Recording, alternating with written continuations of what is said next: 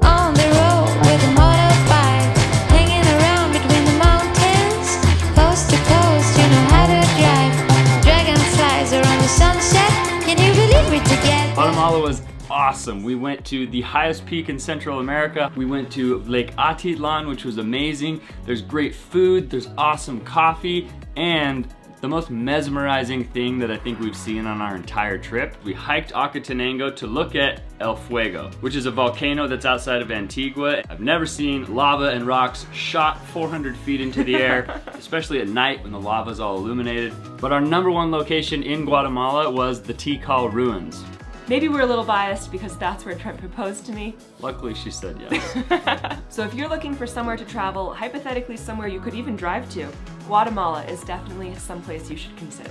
The coolest places in the Northeast.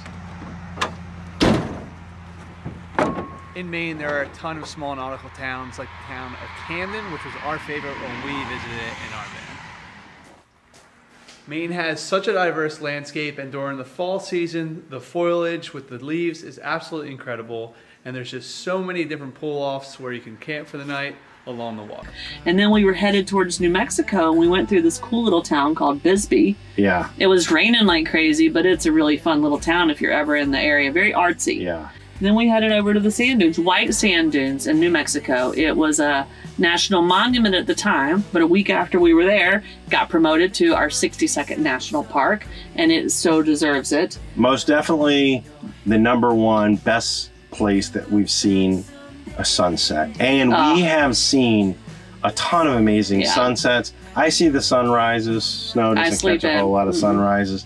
But we saw the most amazing sunset at And I don't know if the the video actually captures it, but man, it was really, really something, guys. Hi, we are Ben and Leah from Combi Life, and we're driving around the world in this 73 bus. And our favourite place for van life is... France. Really? I was going to say Central America because it's such a densely, culturally rich land that just has to be explored. France, which I said is, I think, one of the best places for van life. That country is just made for camper vans. Lots of facilities, great places to stay. It was just the easiest place for van life.